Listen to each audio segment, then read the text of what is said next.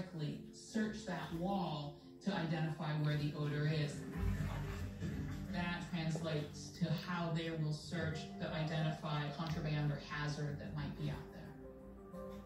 From a training perspective, we put out what we call distractors to see, will it interfere with their focus so that it actually diminishes their ability to use their nose because they're distracted.